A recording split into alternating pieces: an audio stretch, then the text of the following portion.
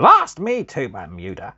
It's time for the Mad Merlins unboxing of Agent Kallus Commander Expansion for Star Wars Legion by Fantasy Flight Games. Hello and welcome back to this Mad Merlins unboxing. Today we're going to take a look at the Agent Kallus Commander Expansion for Star Wars Legion by Fantasy Flight Games. So here we have Agent Kallus in all his Spectre hunting glory. This is the new fin profile box. And as you can see, we have a couple of alternate builds to make. Overall contents are 1 plastic miniature, 1 unit card, 1 floor card, 3 command cards, 7 upgrade cards, 14 tokens, and 1 rule sheet. So it contains a unpainted hard plastic miniature that requires assembly. So it's nice to see that Legion is finally going to frames. I know they've been doing this since Clone Wars came in, but I haven't really gotten into the Clone Wars side of the game. Although I do love that the more in-depth and Jedi-heavy lore, I do really have a soft spot for the Civil War, because this is where I came in, really, back in the day, with the original trilogy. But here we go. Back then, the Clone Wars was just a one-line mention. I was once a Jedi Knight, the same as your father. So, here we have our contents. So we have the instruction sheet. So you can have either the gun mode or the combat mode. Choice of heads, 2 bear, 1 helmeted. We have a look at our full contents. So we have the Agent Kallus miniature, 1 27mm round base, 1 aim token, 1 dodge token, 6 observation tokens, 1 order token, 1 standby token, 1 suppression token, 3 wound tokens, 1 Agent Kallus unit card, 1 floor card, developing sympathies, 3 command cards, Face Me, ISB Investigation, Ruthless Tactics, 7 upgrade cards, 1 Ascension Cables, 1 Inspiring Presence, 1 J19 Bow Rifle Blaster and Staff, 1 Portable Scanner, 1 Seize Initiative, 1 Situational Awareness, and 1 Vigilance.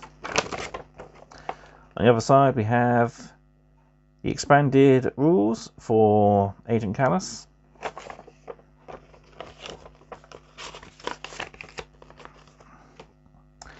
And we have 3 baggies of components, card components, the lovely Agent Kallus figure, which we'll take a closer look in a minute, and of course our 27mm round base. So let's hit the overhead cam and see what we have. So first we'll take a look at the actual Agent Kallus figure. As you can see, they have moved to a plastic frame as opposed to individual bagged models, and really this is a welcomed improvement to their product line. You have a variety of options, as I mentioned before. We have 2 different bear heads and 1 helmeted head. The helmeted head is a more straight head, whereas the bear heads have a slight angle to their neck. You have the rifle arms, then you have the staff arms. You then have the 2 halves of the torso, and finally the staff itself. I really do like the electro effect on the end there, and I will definitely be building mine in that configuration. We have his base, as I mentioned before, and we have his card components.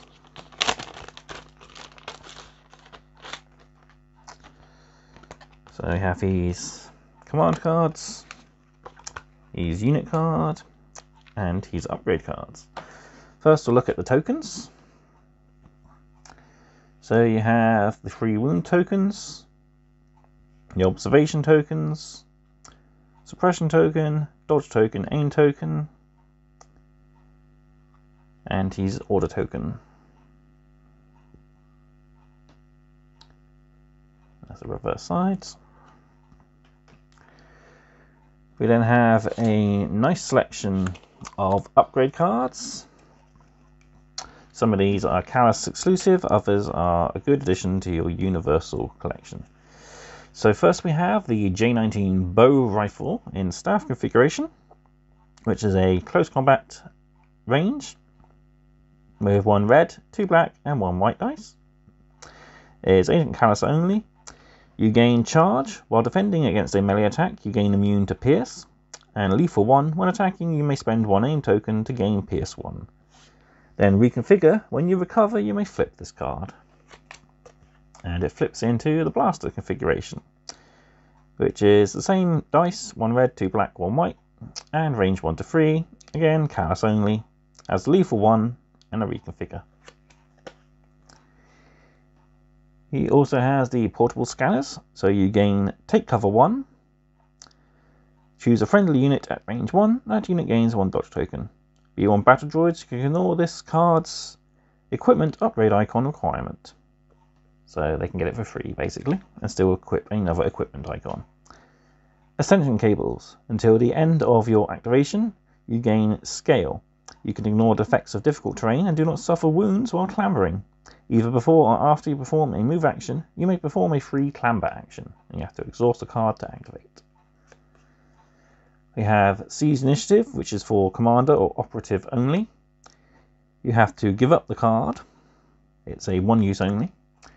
During the issue order step of the command phase, issue an order to yourself. So if your token hasn't come out and your activation card hasn't given you a token, you can nab one for yourself. Situational awareness. If this is equipped to a heavy unit, increase this card's points by 4. You gain outmaneuver. You can spend dodge tokens to cancel critical results. So a nice little one to give to a character or a trooper unit for a nice cheap upgrade. If your opponent's going to be converting a lot of hits to criticals, you'll get the chance to at least cancel a few. We then have Vigilance. During the end phase, you can choose either 1 friendly trooper unit at range 1 to 2, or 2 friendly core trooper units at range 1 to 2. Each chosen unit does not remove 1 dodge token. So it means you can keep your dodge around for another round. Very handy if you want to stockpile your dodge. And lastly, we have Inspiring Presence. Friendly units at range 1 to 4 can use your courage value when checking whether they are panicked. This range can be reduced by other effects. So anything that has an environmental effect to reduce distances can of course affect that. Next we have Agent Kallus' profile card. So he is Agent Kallus, Hunter of Spectres. He is a commander, unit size of 1, 90 points. Has the contingencies 2 keyword. So when building your command hand, you can set aside 2 extra cards as contingencies. So giving you a total of 9 cards instead of 7. Which is very handy. Cunning. When your commander-specific command cards are played, if there would be a tie for priority, you can treat your card as if you had 1 fewer pip. So you can easily give up going first if you want, and allow your opponent to make a few foolish errors. Flawed. Add your flaw card to your opponent's hand. Sharpshooter 1 and Tactical 1. After you perform a standard move, you gain an aim token. So that's a good way of playing Kallus, given the aim tokens. So he's got a way of always getting at least 1 aim token per turn. You can of course take an action to gain another aim token. But you have his other abilities down below. He has his Advanced Combat Training, which is his melee attack, 2 red dice, very handy. And also you have his RK-free blaster pistol, range 1 to 2, 2 black and 1 white with pierce 1. So he is a trooper unit, he has 6 health and a courage value of 2. And he can surge surge his dice into critical and rolls a red for defense. Has a movement value of 2. And on the back we have a reminder of the pierce special rule, which is while attacking you can cancel up to 1 shield result. Next we have his command cards. So for 1 pip, we have Face Me, which sees Agent Kallus fighting off against Zeb, which I really hope we get him soon in Star Wars Legion, because I would love to... Oops, drop my cards. No, I wouldn't. I would love to add the rest of the Spectre crew to my collection. I have Sabine already, but I really want to get the rest. So, this affects Agent Kallus only. Agent Kallus gains Agile 1 and Block, and during Agent Kallus' activation, he may perform a free recover action. Enemy units engaged with Kallus cannot withdraw, so it forces your opponent to stay locked in. So we have his 2-pip card, ISB Investigations. We have him specking out the Ghost, Sabine, and Hera. Again, I'd like to see Hera and Chopper as a similar unit to Cassian and K2. A nice double pack with 2 characters that can work well together. So this affects Agent Kallus and 1 additional unit. You can declare a number and choose an opponent. That opponent will set aside face up any command cards in their hand that have a number of pips equal to the declared number. That opponent returns these cards to their hand after they select a command card in a subsequent round. So you can easily freeze out your opponent's 1 or 2 pip cards if you definitely really want to go first, or freeze out their 3 pip cards if you really want. Freeze out their 1 or 2 pip cards if you want to go first, or freeze out their 3 pip card if you really want to go last, or at least get a draw. And finally, his 3 pip card, we have Ruthless Tactics. See Agent Kallus ordering forth his stormtroopers to attack possibly that Jedi. Agent Kallus and 2 other units. So after an enemy unit defends against a range attack, it gains 1 observation token or 2 observation tokens if it has a number of suppression tokens equal to or exceeding its courage value. During Agent Kallus' activation, he may perform a free recover action. So there's a lot of chances to perform recover actions of Kallus, so you can reactivate cards, flip cards. And finally, we have his flaw, Developing Sympathies. So, of course, 4 cards are added to your opponent's hand, not yours, and this can be played at any time. You may play this card at the start of the command phase if there is a wounded Agent Kallus.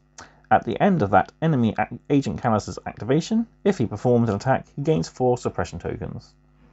And of course, we see Kallus watching the Ghost fly away after rescuing Zeb from the frozen moon above Geonosis, where he and Zeb spent a rather arduous night, and where his sympathies began to grow. So there we have it. Let's bring all the cards back in.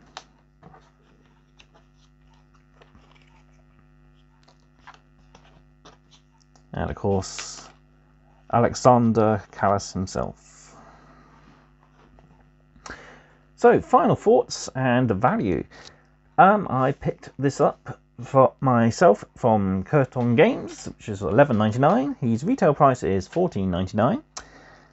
And for final thoughts on this model, it depends. It's a rather helpful unit if you are collecting Imperial. Has some nice alternate ways of playing. If, like me, you're a big fan of the Rebels series, it's a great way to help bring favourite episodes to life on the tabletop, or even create new scenarios that were never touched upon in the series. Regardless of whether you're wanting to get this commander for yourself to use or not, or just paint the model, it does include some nice universal upgrade cards. So in that regard, it's a great little investment. And again, the model is lovely quality, and I can't wait to see more of the plastic kits, especially with Atomic Mass Games now taking over the Legion project from Fantasy Flight. Well, there we go. So this has been the unboxing for Agent Kallus Commander expansion for Star Wars Legion. Thank you for watching. Be sure to follow me on my social medias. Use my affiliate link for Curton Games. Or if you'd like to support the channel, please buy me a coffee. The links will be down in the description below. Also, please like, comment, share and subscribe if you would like to see more mad content. So finally, this has been Merlin. I'm quite mad about painting, and goodbye.